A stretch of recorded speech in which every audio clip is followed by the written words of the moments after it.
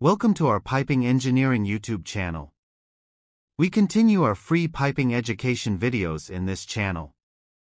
In this video we will show step by step how to calculate the distance between the centers of the elbows and the length of the pipe piece between these elbows in the 3D model of a pipeline. Before starting this video, please subscribe to our education YouTube channel to watch more piping engineering videos. Let's starting pipe tutorial video. As you see, the 6-inch pipeline comes horizontally, then goes up at a 45-degree angle and continues horizontally again at angle 45 degree.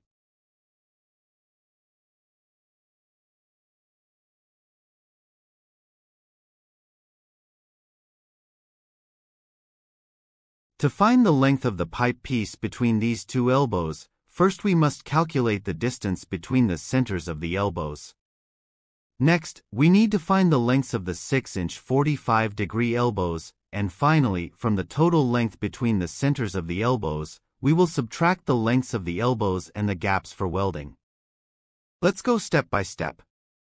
To find the distance between the centers of the pipe elbows, we will use this right triangle formed by dashed lines. Let's complete these dashed lines to right angle triangle. The hypotenuse of the vertically right angle triangle will be the distance between the elbows in the pipeline. Let's mark the hypotenuse of this right angle triangle with big letter H. Since one of the angles of this right triangle is 45 degree, automatically the other angle will be 45 degree and other side will 425 millimeters as well. In such situations, i.e., the length of the hypotenuse of an equilateral right triangle can be calculated in two easy ways. We will use the Pythagorean theorem formula in such cases to calculating the hypotenuse of this right triangle. According to the Pythagorean theorem, hypotenuse h squared will be equals 425 squared plus 425 squared. Continued to calculate the h squared will be equals 361250. We continue to calculate to find h more easily. H will be equal to 361,250 under the root. At last we will use scientific or phone calculator and found h will be equals to 601 millimeters. So, the overall length between the centers of the 45-degree but weld elbows is 601 millimeters. If we subtract the lengths of the 45-degree elbows and the gaps for welding from this total length, we can find the length of the blue color pipe section. Now let's find out 45-degree elbows lengths. Pipe elbow dimensions are covered in ASMEB 16.9. This table shows 45-degree elbow sizes for nominal pipe sizes from 1 to 10. The nominal pipe sizes, NPS of 45-degree elbows, are shown in the first column of this table. This letter D written on the 45-degree elbow indicates the outside diameter of the elbow and is shown in this column.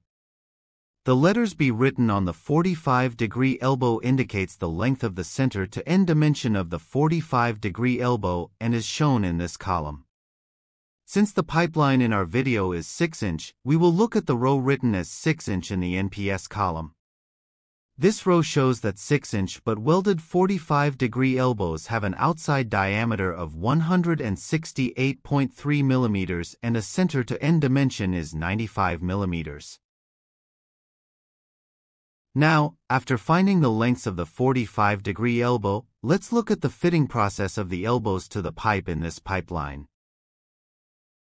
During fit-up, such are opened between the elbow and pipe to be welded, and a gap of approximately 3 to 4 millimeters. Having this gap is for better root welding. We should take these gaps into account when calculating the length of the blue color pipe section.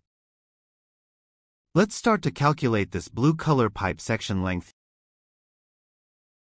Pipe length is equal, total length 601 millimeters, minus 2 times 6-inch 45-degree but weld elbow dimension 95 millimeters, and minus 2 times gaps for welding 3 millimeters.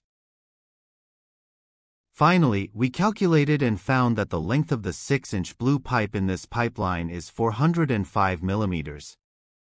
By using this method, you can easily calculate distances between the elbows in the any pipe lines.